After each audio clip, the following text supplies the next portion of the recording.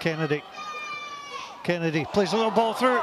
Tagive tries to go in and get the touchdown, and he has done.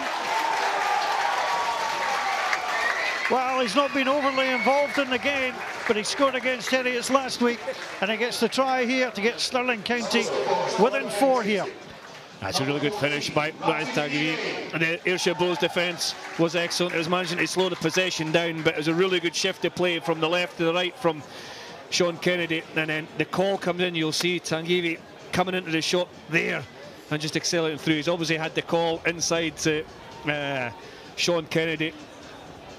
Hamilton's coming through as well, Robertson's coming through as well, so it's a clear call. It's well picked up, it's well identified by the wingers and well scored by the winger.